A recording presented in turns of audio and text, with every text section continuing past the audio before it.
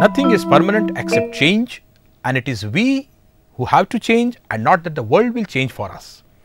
Those that change in accordance with situations survive well. These are all old maxims. In nature, living things evolve this mechanism of change in its intricate structure. Every organism right from its birth is posed to challenges of various changes in the changing environment. These variations may or may not be congenial all the time. In this situation, a living entity must keep pace with the rolling nature and vault accordingly. Those organisms that have retained the mechanism of having variegated changes in form and function during development are at a selective advantage of survival and worthy deserved to be called fittest survivors. The paragons of changes during life cycles are insects, and we are to discuss all this in the program. Etymology. The word metamorphosis derived from the Greek word transformation.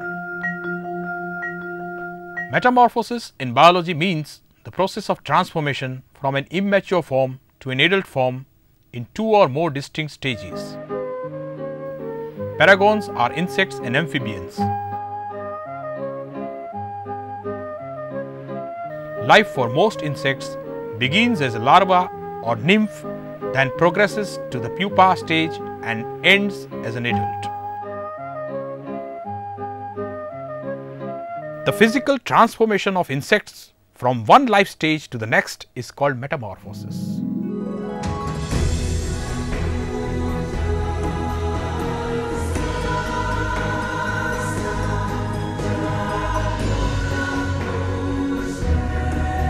Insects may undergo gradual metamorphosis, complete metamorphosis, or none at all. With a few odd exceptions, all insect life begins as an egg. After leaving the egg, insects must grow and transform until reaching adulthood. Only the adult insect can mate and reproduce. The physical transformation of an insect from one stage of its life cycle to another is called metamorphosis. Types of insect metamorphosis. All insects in the order Pterygote undergo a marked change in form, texture and physical appearance, that is, they metamorphose from immature to adult. These insects either have hemimetabolous development and undergo an incomplete or partial metamorphosis, or show holometabolous development in which they undergo a complete metamorphosis, including a pupal or resting stage between the larval and adult forms. Insects may undergo gradual metamorphosis, where transformation is subtle, or complete metamorphosis, where each stage of the life cycle appears quite different from the others. In some insects, there may be no true metamorphosis at all. With regard to metamorphosis, entomologists divide insects into three groups: ametabolous, hemimetabolous and holometabolous. Ametabolous. Here no metamorphosis is seen and there is direct hatching of the young, which resembles the adult in all form, function and physiology, except that it is miniature in size and sexually immature. Through a series of successive molts, it matures to adult. Hemimetabolous, also called as half metamorphosis. In hemimetabolous insects, immature stages are called nymphs. Development proceeds in a repeated stages of growth and ecdysis, that is molting. These stages are called instars. The juvenile forms closely resemble adults, but are smaller and lack adult features such as wings and genitalia. This process is known as partial or incomplete metamorphosis. The differences between nymphs in different instars are small, often just differences in body proportions and the number of segments, although external wing buds will form in later instars.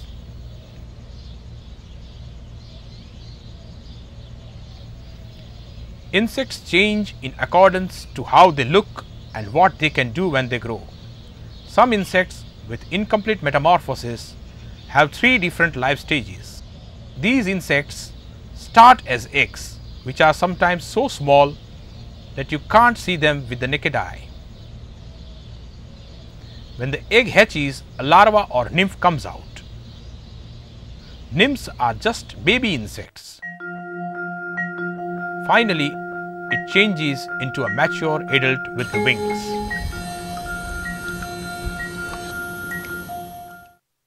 Some insect nymphs are aquatic, which means they live in water. These nymphs usually have gills and look very different from the adults they will turn into. Nymphs that live in water are called naiads. Some insects that have a life cycle of egg, nymph, adult are cockroaches, dragonflies, grasshoppers and true bugs. Complete metamorphosis or holometabolism. When all insects grow, they change how they look. Insects that have complete metamorphosis have 4 different life stages. These insects start as eggs, which are very small. The egg hatches and larva comes out. The larva looks like a worm and eats so that it can grow much bigger. When the larva has grown, it changes into a pupa. The pupa usually cannot move or eat. Pupa is a spatial time when insect is changing into an adult that will look very different from the larva or the pupa. Most pupae, that is plural of pupa, are inside cocoons. When pupa opens, the adult insect comes out. In holometabolous insects, immature stages differ markedly from the adults. Insects which undergo holometabolism pass through a larval stage, then enter an inactive stage called the pupa or chrysalis and finally emerge as adults. This process is called complete metamorphosis.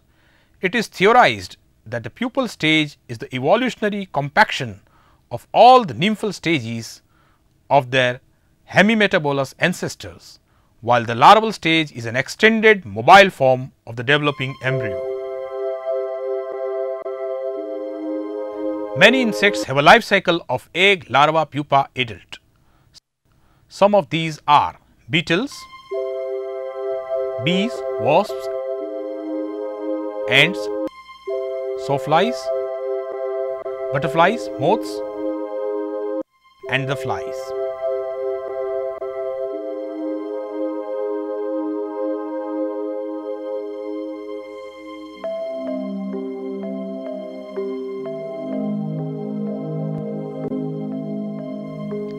We just see an example of monarch butterfly of complete metamorphosis. The monarch butterfly goes through 4 stages of development. Life for a monarch butterfly begins as an egg hatched from an adult. This egg then develops into a worm-like larva called caterpillar. In the pupa or chrysalis stage, the caterpillar spins a silk pad on a twig or leaves and hangs from this pad by its last pair of prolapse. It hangs upside down in the shape of a J and then molts, leaving it encased in a green exoskeleton.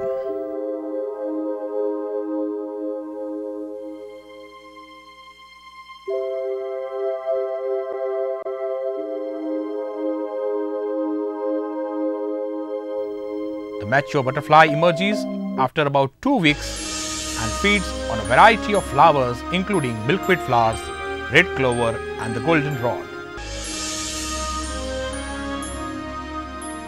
Insect growth and metamorphosis are controlled by hormones synthesized by endocrine glands near the front of the body.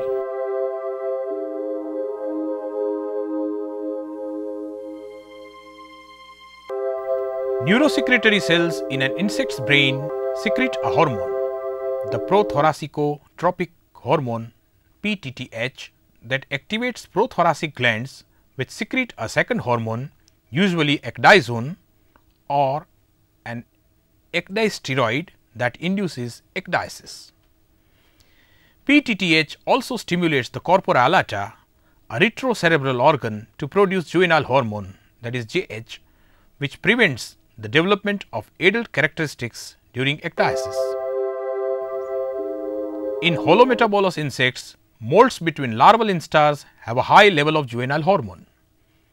The molt to the pupal stage has a low level of juvenile hormone, and the final or imaginal molt has no juvenile hormone present.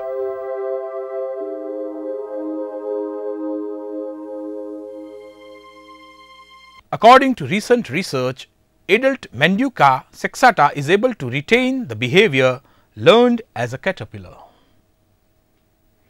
Many observations have indicated that programmed cell death, that is apoptosis, plays a considerable role during physiological process of multicellular organisms, particularly during embryogenesis and metamorphosis.